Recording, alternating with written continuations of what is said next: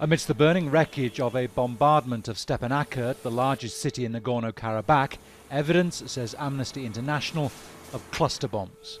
They explode in the air, scattering hundreds of smaller bombs indiscriminately. More than 100 countries have banned them, but not Azerbaijan or Armenia. Civilians in Nagorno-Karabakh and Azerbaijan have been caught in the middle of 10 days of fighting between the two sides. Here in Armenia, displaced people from Karabakh are picking up donated food. We just heard the air raid siren, took the children and left. Now we're here with 2 families, 10 people, 8 children living in a relative's house. We hope for peace. Everything will be good.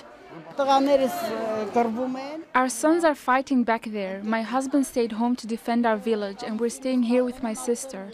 We wait for good news because our sons are fighting like eagles. This school in Azerbaijan is one of the refuges for the tens of thousands of displaced people living near the line of contact. Most of the 65 families here are from Tatar and have turned classrooms into bedrooms.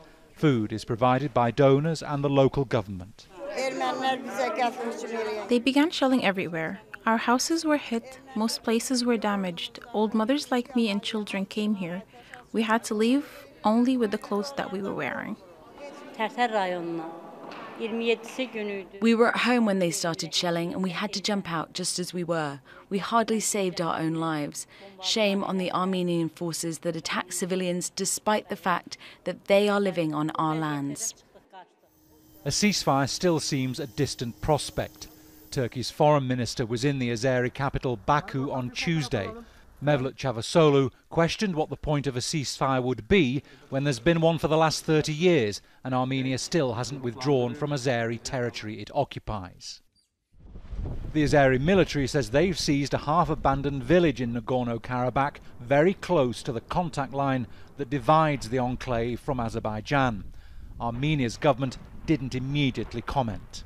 The Russian and French foreign ministers and the US Secretary of State have condemned what they call the unprecedented and dangerous escalation of violence in and outside of Nagorno-Karabakh. And they say that recent attacks on civilian centres in Nagorno-Karabakh, Armenia and Azerbaijan are disproportionate and constitute an unacceptable threat to the stability of the region. Bernard Smith, Al Jazeera, Goris, Armenia.